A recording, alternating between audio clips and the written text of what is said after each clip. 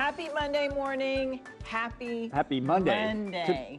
Monday afternoon for most of us. But it is happy Monday morning for, I'd like to say that first because we do have viewers that are in the morning.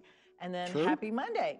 And then happy Thanksgiving week. Yes, big week. Of course, Pastor, you'll see, is not here today. He's going to join us later on video for the devotional. So yeah, he'll be back next week, but he's going to join us for the devotional. Big week coming up, honey. What do we have on today's show, though?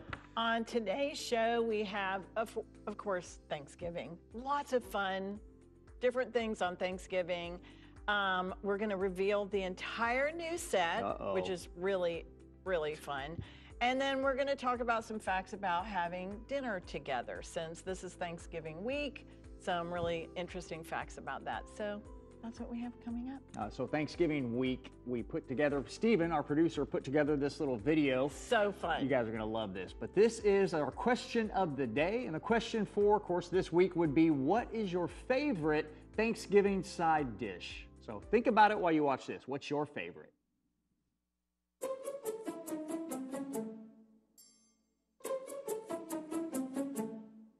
Favorite side dish on Thanksgiving got to be the cranberry. Mashed potatoes and gravy. Green bean casserole.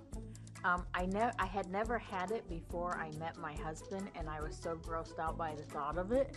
And then I tried it, and I think it's amazing.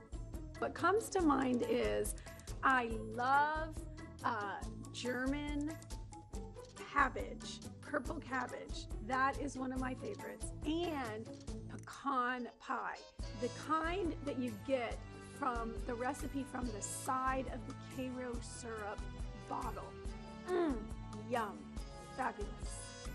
I like cranberry sauce if it's the whole cranberries, and I like it if it has just a little bit of orange tang to it. Oh yeah. I don't like it's some type of dish that my aunt brings, squash. I ain't into the squash. I'm not a big fan of the dressing. You know what's overrated? Having to make it. Really. Yams. Gross.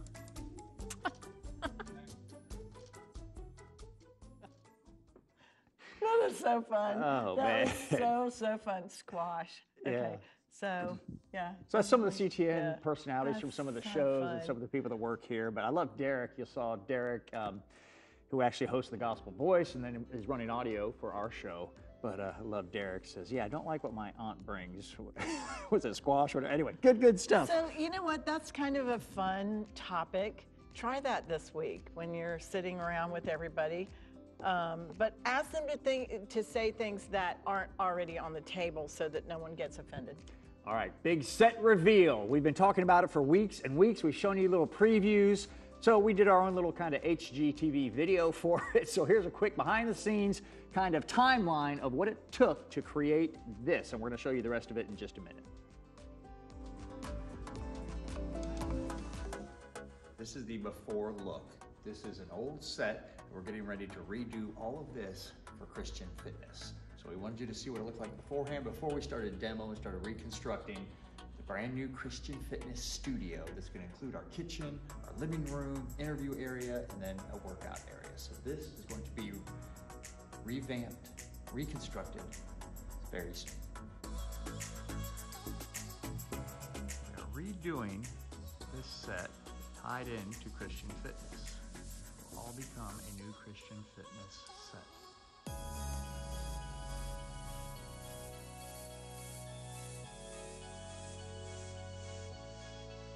Day 2, you saw part of day 1 when we started to take all this down. Now we're on day 2. We just finished a show today on Love Living Life a little while ago.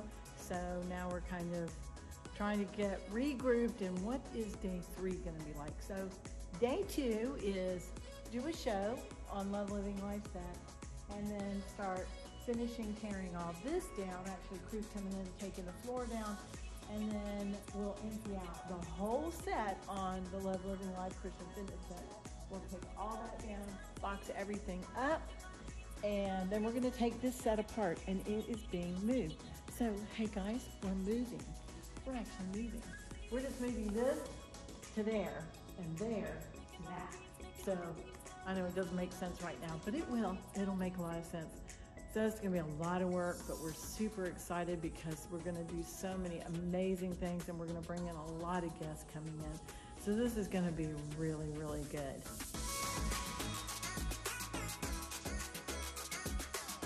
Day 3, we're disassembling the old set. So you know how beautiful it looks on the front? We're taking you behind the scenes. This is what it looks like behind. This sets, they're just wooden flats. Since it's not a house, you know, you only have one side. So we don't have that veggie thing on the back. And we were taking all the electrical down. So we have to disassemble all the electrical so we can remove these into different panels. So we're gonna unscrew all these panels and take them apart separately. So I've got to take all the electrical down. That's what we're in the process of doing, is disassembling all the electrical, and then we're gonna rerun all this once we get everything moved. So today is electrical and deconstruction day.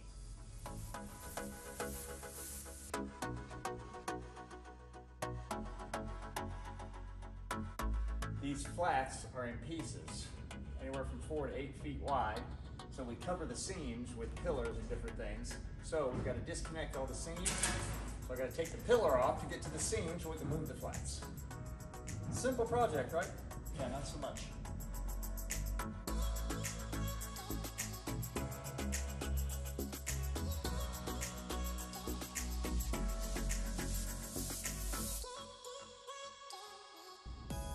So as you see, a lot of the crew's been busy, but Lori and I did the whole background.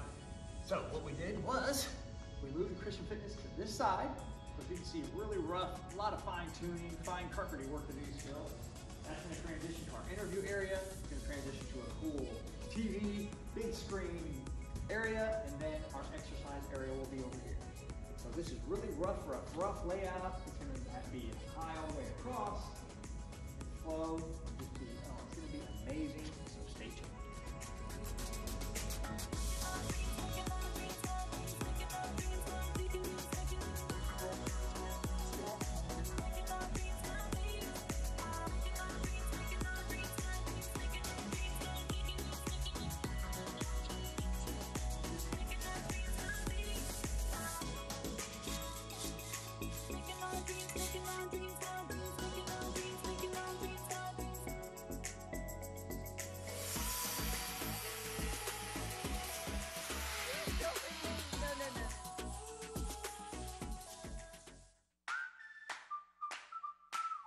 All right, I don't know what day this is, I lost track, but it's a Saturday. You noticed unshaven, wearing my paint shirt, getting ready for some construction. But we have all the walls up finally. Now we have to fine tune the walls. We're gonna put a giant monitor on there eventually. We're gonna have to, of course, redo all the floors. And right now we're trying to play around with the Christian Fitness side. What color do we do? We've got this grass because there's gonna be a field in these windows. We're gonna do a sports field stadium in those windows.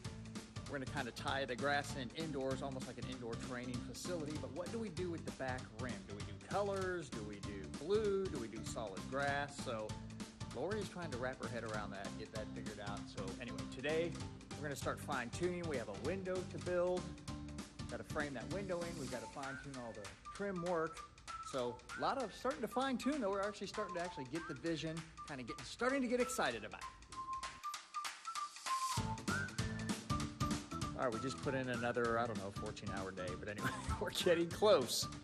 As you can see, we've got the kitchen side pretty much done, a couple tweaks to do, but we've got the monitor hung now. We're still waiting to hang our monitor here, which is gonna be our interactive video wall that we're gonna do a lot of the fun quizzes and things with. And then tonight, we laid all of the turf. As you can see, we did a little running track, super fun on the back here. So we've got our little track. Numbers, lane 1 and 2. And then the track, of course, goes around, and then you've got the deeper grass in the front. And we still have to do the windows. So we're gonna do a scene in those windows. And we're getting close, though. Another couple days, and the set will be done. We'll start premiering a lot of new segments. But there you go. The new Christian Fitness, Love Living Life side of the studio.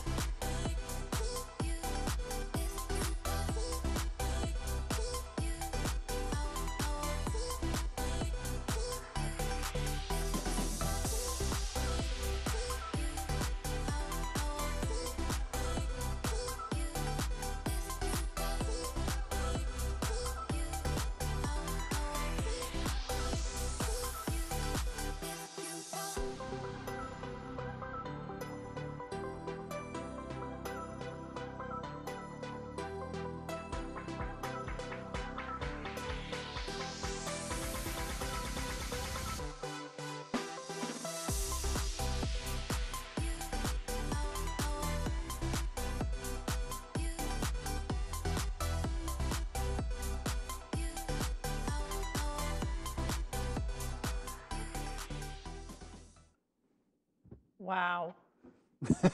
Wow. I think I forgot how much work that was. So now that you got to see the behind the scenes video, now you get to see what we did. We got the fireplace, we redid the window, but we tied all the studios in together. So, we'll go from the kitchen to the sofa to our interactive little screen here. This is where we'll do all our fun, we do all the quizzes and is that in the Bible and all those things. We'll be able to do that over here.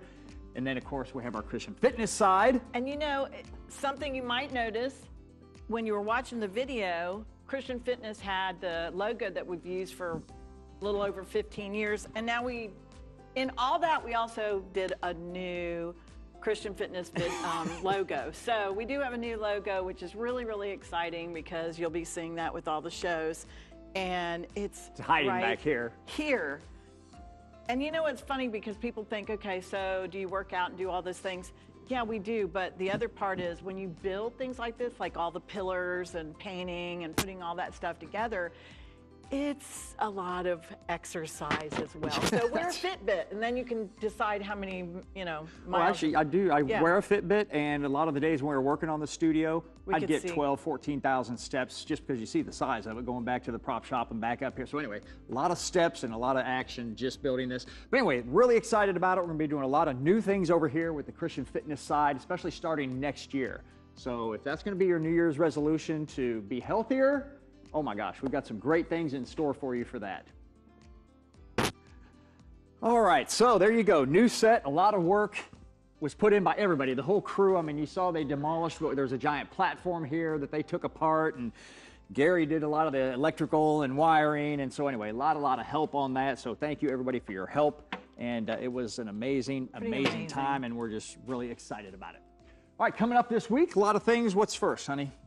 I believe it's National Bible Week. Well, don't believe, it is. It is. I mean, this week is, but that's part of you believing. It's faith, believing in the Bible and in Jesus and those things. So it's National Bible Week this week.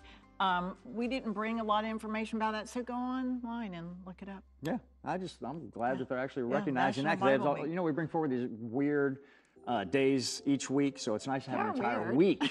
Well, some of them are. I mean, there's some of them. Anyway, some of them are. Parfait day and whatever. So anyway, it's nice to have a full Bible week. Yes. Of course, if you have been living in a cave, this Thursday is Thanksgiving. So get ready, make your plans, figure out where you're going to go, who you're going to have dinner with. Laura's going to talk about that in a minute. But I did want to bring this forward, kind of, I love history. So I wanted to bring forward a little history lesson.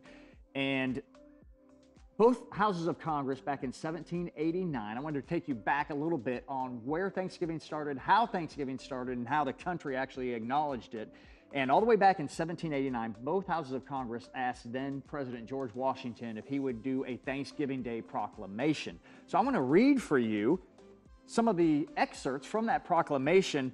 And it wasn't just Thanksgiving where they ate turkey and, of course, they didn't watch football and do the things we do these days. It was actually a day of thanksgiving and prayer. I mean, it was so biblically focused. The founding of our country, first of all, was biblically focused, but so was the first Thanksgiving Day proclamation. Listen to this. Here's some excerpts from it. Acknowledge the providence of Almighty God, to obey His will, to be grateful for His benefits, and to humbly to implore His protection and favor. A day of public thanksgiving and prayer. With grateful hearts, the many and signal favors of Almighty God. Unite in rendering unto Him our sincere and humble thanks for His kind care and protection of the people of this country, for the civil and religious liberty with which we are blessed, for all the great and various favors which He has been pleased to confer upon us, that we may then unite in most humbly offering our prayers and supplications to the great Lord and ruler of nations, and beseech Him to pardon our national and other transgressions. And my last one, to protect and guide all sovereigns and nations, and to bless them with good governments, peace, and concord, to promote the knowledge and practice of true religion and virtue.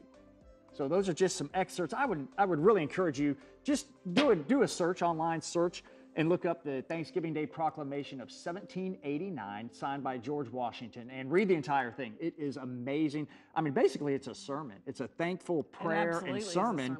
Yeah. And that's how our country was founded. That's the founder of our country, George Washington, and the First Continental Congress, both houses of Congress requesting that he make this a special day. And proclaiming Thanksgiving. Yeah, and thanking God for it. That's what it's all That's about.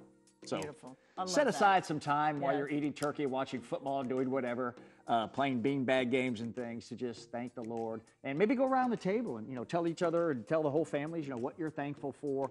And, of course, thank God for it. I think that's so important. So do it with all the family. You know what? We did a survey, or we actually found a survey that was done recently. Well, it's good news. And it is really good news because it's talking about eating together. And that's what we're doing for Thanksgiving. So a couple quick facts that they said 91% of parents said that their stress was less when people ate together, which I think is really important. And then 84% of adults wish that they could share a meal together. And I think if you think about sharing a meal together, especially during Thanksgiving, but throughout the year and every week, remember how important that is for people. Eating together is a great stress reducer. You get to share. You get to talk to each other instead of just eating standing up, and a lot of people do that. They'll eat standing up. I mean, we don't do that. We'd like to sit down and actually go over the week, and I think that's very, very important. So if you think about sharing what's going on throughout the week or throughout each day, sit down and talk to each other. It does bring stress levels down. This survey was actually done by the American Heart Association, and they're saying, look, it reduces your stress. Actually sit down, talk about your week, talk about your day. So yeah, we encourage families, get back together, start eating together, set a time. I know we're all busy, the children are busy, everybody's busy, but set the time aside. Say, you know what, let's just sit down. We're gonna sit down, we're gonna have, as a family, we're gonna have a family dinner. If you don't have family, just you and your spouse, or whoever you can call somebody on the phone, FaceTime them and put them in the chair next to you in their That's anyway. a good idea, actually. I mean, it's ridiculous. Lori and our daughter, they talk to each other, they're in the store and they have to show each other, what about this? Oh my gosh, you might as well just be there with her. Well, that's just because hilarious. I do a lot of design work for people, so sometimes it's nice to have somebody bounce bounce off ideas for them. So. All right, we'd love to share with you what's going on here at CTN, in addition to our studio and everything else that goes on. There's so many programs that we produce here. You saw earlier that little Thanksgiving piece that Stephen did for us on the side dishes. You saw a couple of the CTN hosts in that. Jen Mallon was one of those in there. I thought she was hilarious, talking about the recipe, and you have to pull it off the side. The favorite pecan pies are really cute. But she's got a show coming up next Monday. It airs at 5:30 a.m. Eastern and then replays again at 1 o'clock Eastern. So set your DVR or set a little reminder in your phone for next Monday at 1 o'clock to watch her program. But she had Arthleen Rippey. Oh my gosh, dear, dear friend of ours. Arthleen Rippey was on with her. And this isn't the entire show, but here's a quick little clip of that interview.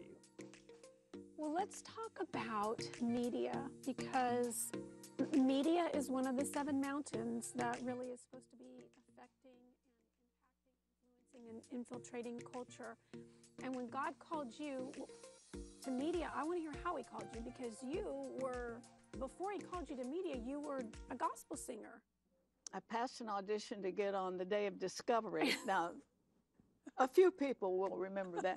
It was an original Christian television program before there were any Christian networks. Wow. It was very professionally done, the very finest musicians and all, but it aired on secular stations. There was no Christian television. Right. So I knew Bob DeAndre, who's the founder of this network, and I heard he was going to start Christian Television Network here. So I wrote him a little note. I said, I've got a tiny bit of experience, if I can help you. He said, you're on. So it was Herman Bailey and Bob and I really from the very beginning, before there was any kind of an office or any spade of dirt turned, before we had this land even. Wow. Charles Leeming, brother, wonderful, wonderful pastor, gave this land to Bob for the network. And so, I've been with it from right beginning and seen the hand of God, just a wonderful blessing, just pouring out his blessing on this. Miracles, right? You've just seen miracles for 30, 40 years. Absolutely amazing. That was such a good interview. If you haven't watched Jen Mallon's show, please tune in to watch it. She's got so many wonderful guests, and of course, that was Arthleen Rippey, one of our close friends. So that was really fun to see her doing that interview, kind of crossing those together. Well, Arthleen did Homekeepers for decades and retired, and then Jen Mallon kind of picked up that mantle and continued with the show. So it was really neat to see the two of them together doing Tune that into program. Jen's show. It's a wonderful show. Come Home. Yes, Come Home. All right, grab your Bible or grab your devotional if you have Pastor's devotional today, Monday. It's Monday the 21st, so grab your devotional. But Pastor's going to read it for us. He could not make it. Well, you'll see where he is. Let's just let him read the devotional, and then we'll follow up. What's up, Love Living Life family? Pastor James here. Hope you guys are well. Miss you. We're in New York. I don't know. Why don't you spin this? Show them the lobby here. We're literally in a hotel room. Come back. Got our hats. I got lines. It's 25 degrees. Can you believe it? I'm ready for Florida. Anyway, listen, we had an amazing week up here. Miss all of you so much, but I'm glad we get to do the devotion today. And today's a good one. It's on answered prayer. Answered prayer. The scripture's found in Isaiah 55, verse 8. It says, "My thoughts are not your thoughts, nor are my ways your ways, says the Lord." God may choose to move. Listen to this carefully. God may choose to move in unique ways and use circumstance we wouldn't have chosen to use us. When he came to bring a savior to earth, he chose a virgin. That's not how we would have chosen to enact a plan to save the world, right? We value wealth in palaces. He chose a trough in his stable. We may have a chosen sword, but he chose a cross. When you pray, God absolutely answers you, although the answer always doesn't come in the package that you think. For those of us that are control freaks, it's so difficult to watch God moving without our input because we want to figure everything out. Instead, you're forced to trust. And so, if we're looking for signs of awakening, if we're looking for answers to our prayers, we may need to drop our pre-assumptions on how God's going to move and how we expect him to act so we can see what he's actually doing. This is the hour to draw near to God. Further thought was, when was the last time God surprised you? I love this because it's so easy to control what we think is going to look like or how God's going to move. And I always say this. If you're believing for something to happen in your life, you can choose 11 ways. God's going to give you the 12th, right? He just works in ways we can't see. He's so much bigger than we are. And so today I want to seed you with that thought. He's going to do it in a way you might not have expected, right?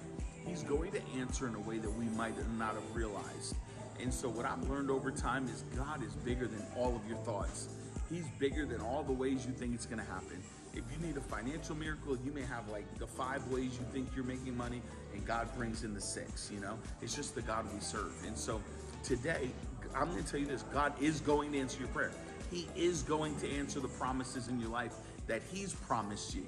But it might not come the way you think. And so, I just want us to live with an open mind and an open thought of what God can do, and just believe that no matter what, he's bigger, far bigger than anything that we could ever ask, hope, or imagine. So that's the thought today. I'm going to pass it over to our dear friends, Rob and Lori Evans, to add to this. But listen, don't limit God. He's going to come through. And I promise you, the prayers and promises will be answered. We love you guys. I'll be there next week with all of you, with all the cast and crew. Love you guys much. From freezing New York City. Good thing we'll be there tonight in warm weather. We love you guys. Be blessed. I love that. Freezing New York freezing. City. Did you notice, though, he's wearing a short sleeve shirt? Well, he's indoors, but he had his hat with it. So I know. I think that's amazing. I love this devotion because it really is all about trusting God. Every single day is about trusting God. Yes, he hears our prayers. Yes, he answers our prayers. And I think the most important thing is to look for the goodness of God. I mean, yes, we might want him to answer things the way we want them, but he wants to answer our prayers for what he knows best for us. Sometimes we think we know what's best for us, and he knows better. So it is about trusting him. It's about seeing the goodness of God and seeing how he's answering. And then knowing that when he answers a prayer how we didn't expect, I've had people say, oh, I'm so upset, God, the door got closed. be happy when God closes a door, because when he closes a door, it's because he knows better than we do. And it is about trust because he loves us and he's with us. So I think this is a beautiful devotion. Or he'll turn it around for good if the door is Always. closed. You know, accidents, Always. things happen, but God can always turn those Always. around for good. So you can't focus so much on that problem that you get blinders on and you can't see what God can do and what he's going to do. I mean, just get your Bible out and just start reading story after story after story. I was, as we were talking about this, I was thinking the walls of Jericho. Can you imagine, as a military force, we're going to try to conquer Jericho, but they have walls so thick and high that there's no way to penetrate them. There's no way to get around them. And what does the Lord say? Go ahead and march around them for 7 days and then blow a trumpet.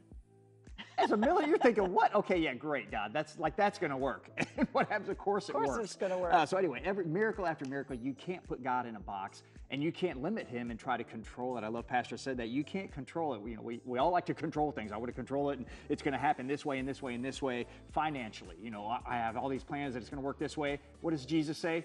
Go fishing. Pull the coin out of a fish's mouth.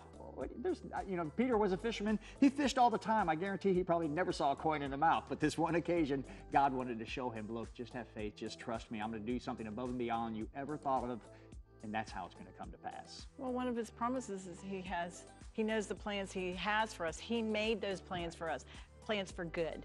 So I think one of the takeaways with this is just look for God and look for the goodness of God, because it is always going to be the goodness of God. God is good. He loves you.